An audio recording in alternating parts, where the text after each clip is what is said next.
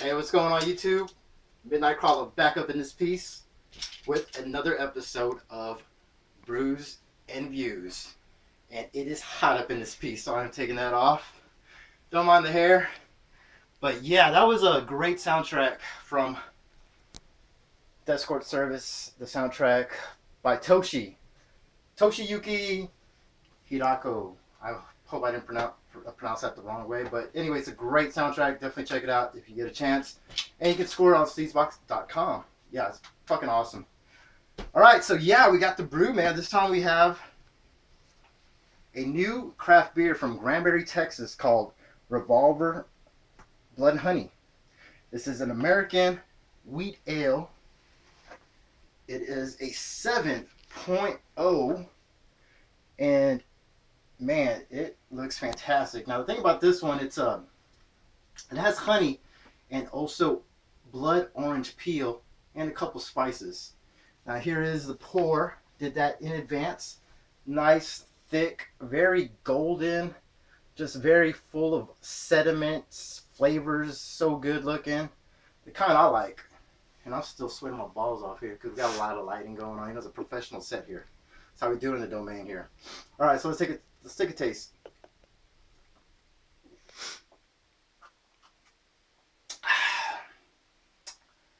Whew, that is so good.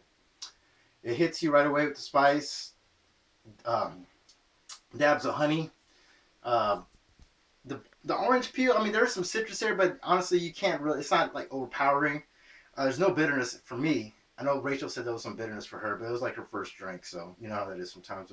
Sometimes it takes a little more to get your palate going, but it's fantastic, man. This is really good, actually. It's a 7.0, so it's pretty powerful, man, and you don't even know the difference because you'll be like kicking these up, knocking them back. But yeah, I give this one a 9 out of 10, man. I think it's really damn good for the first time buy for that brewing company. Yeah, let's check it out. It's called Revolver Blood and Honey. If you're in the Texas area, from Granbury, Texas, pick up a 6-pack. $11.99 at my local corner store. All right, so we got the brews over with. Let's jump on to the views. Oh shit, man, I'm like drenched in sweat and nose is running, coked up. No, I'm just kidding. First time view. Yeah, let's go on with the first time views. This one surprised the fuck out of me. It's called Androgenum. I thought I didn't know actually what I was expecting jumping into this film. I read the little reviews here. Like Parker even had one. It's pretty cool. It's an awesome cat. This one was fantastic, man. It blew my mind. It was really good. It's I'm not gonna give anything away actually. Just check it out. It's very unique, very original. There is penis mutilation in this, so like that gets bonus points in my book. And yeah, Androgenum, man, very fucking well done. Fucking shot beautifully as well. Next up, it's Rough Cut, and this movie was a fucking trip. It was a lot of fun. It's directed by Chris Leto, and he I believe he helped out in Die Delta Pi, or I believe so. I know Sean Donahue was in this. He had a little cameo. It's a little sleazy cameo.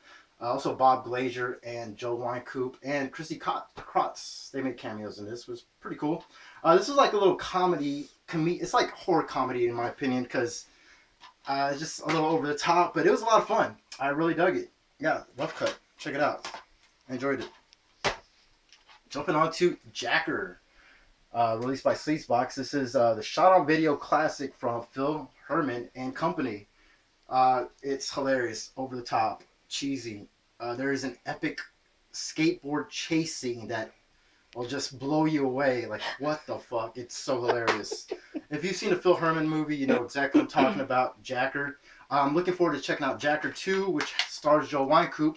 Yeah, but Jacker was fucking fun. I really dug that. Another first time watch was Terror at Blood Fart Lake. Now, this one was a very dialogue heavy horror comedy, and it was funny, man. I dug it, man. I was laughing my ass off, and it stars a beautiful Nicola Fiore. Had a crush on her since I saw Slaughter Daughter, and I've seen her a few things since then. And yeah, if you want to see her butt naked, well, she's topless, not bad. She's topless, and also has this this scene with she gets like cum sprayed all over her my face. That's pretty cool, man. So I gave it away. I'm sorry, I had to.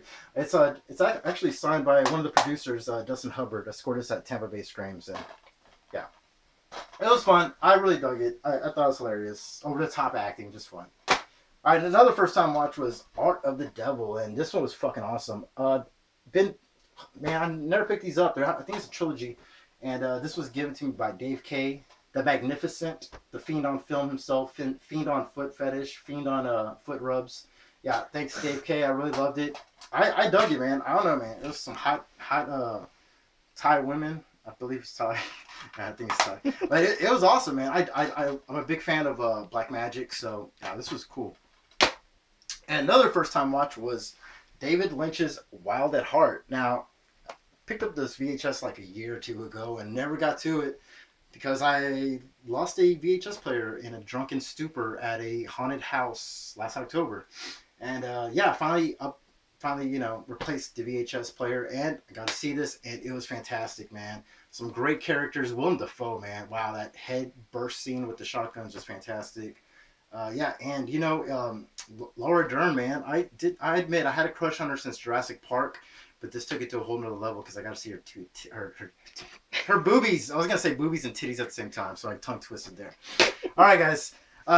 Last first time watch was Playmate of the Apes, and this was the comic book edition. I showed you guys the comic book in the past Demented Corner episode, and there's boobies in there, so I won't open it up. But yeah, it was a lot of fun. Misty Monday is in this.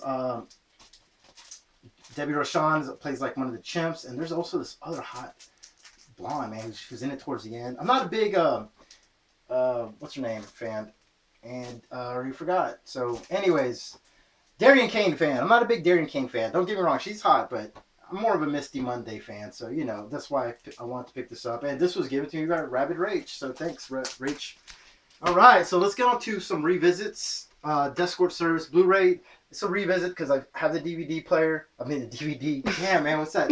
I think wearing that wig maybe like blonde, man, for reals. All right, so the Blu-ray is cool because it has the commentary, the exclusive commentary. The commentary is fucking awesome. I really enjoyed it. I love commentary, so yeah, I highly recommend you check it out. The transfer is fantastic. The soundtrack sounds great. You know, in HD, man, check it out.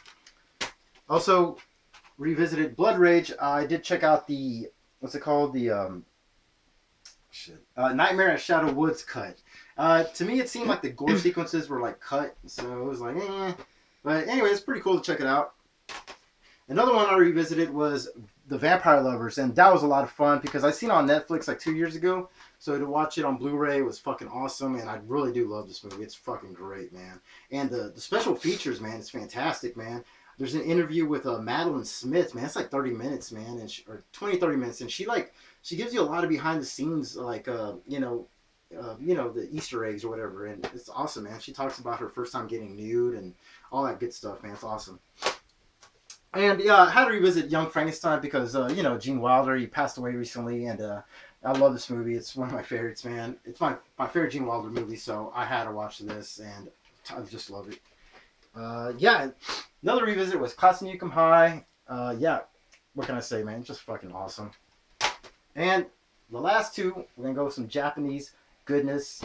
We got Dead Sushi by Noboru Iguchi, which just a fucking awesome, awesome director. Love this one. And Rina Takeda, she is freaking hot.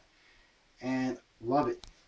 And last, we have Vampire Girl versus Frankenstein Girl. And I love this one because it's by two great directors, Naoki Tomomatsu. He does a lot of like sleazy like horror movies. And Yoshihiro Nishimura, which master of gore in Japan, in my opinion. And yeah, that's going to be it, guys, for Brews and Views. Thank you so much for watching. I'll be back with a Demented Corner episode very soon. Have a few pickups and a great package from Sean Donahue of Gator Blade Films. So be on the lookout for that. Till next time, peace.